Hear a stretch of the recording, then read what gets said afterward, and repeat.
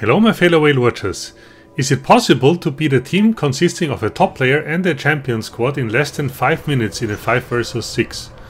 I would say it's almost impossible, but in this battle our team pulled it off, led by a champion duo, but a lot of things had to come together to do this. Let's have a look how we did it. We start with the Skyros and immediately go for center. At this point I realized that we were playing against the squad, so we need to focus on beacon control, otherwise we will probably lose by bot out. What I didn't know yet is that we are only 5 players in our team, but nonetheless I was dedicated to do my best. So we got center and 3 reds are about to take their home beacon. I decide to tackle that one later and go for counterplay instead. In beacon rush battles, when everybody swarms out to get beacons, it is quite common that the home beacon next to the spawn is left unprotected. Also in this battle this was the case, so we just try to snitch it away from the reds.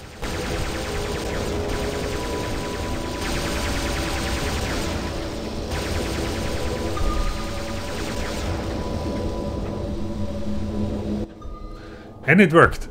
No chance if we go to our home beacon that was taken by the red top players in the meantime, they will just lock it down and keep spawning in there. So we need to find another way to win. So I decide to try to snitch away the other red home beacon as well. Maybe I get lucky and our opponents are unattentive, who knows.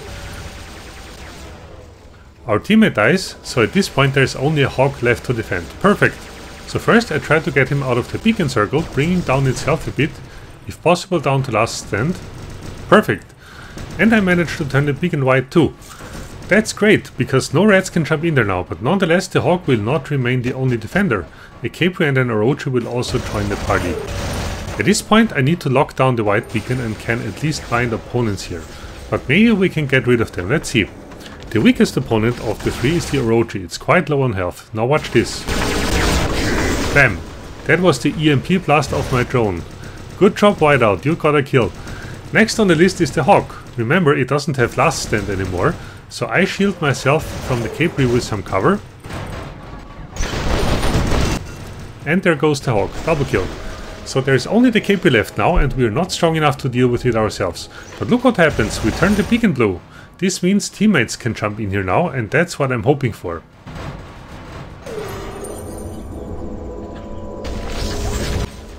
In the end there's nobody jumping in, but there comes a shell from center and distracts the Capri, so now look what we can do. Bam! That was once a Capri. Luckily it was not maxed and optimized, so we could defend this beacon. Next we go for another round of counterplay, because our opponents are very aggressive and still focus on our home beacon.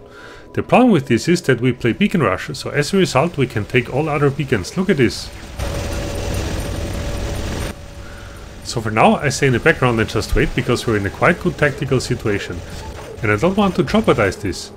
The reds at this point can jump in at 2 locations, their spawn and our home beacon. There are plenty of teammates at our home beacon, so I stay at the beacon close to the red spawn so that we can keep them forecapped. And then some of them realize that we have their home beacon, so let's go back where we came from for locking it down.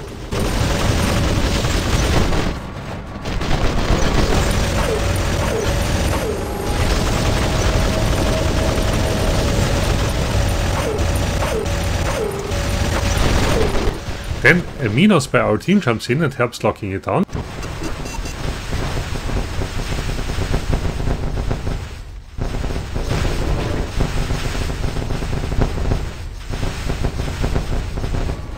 And since I'm almost dead, I decide to evaluate my other options. It's really incredible, but our team somehow managed to get our home beacon back with 6 reds around. But 3 of them are left and eager to take it back, so I spawn my Titan there.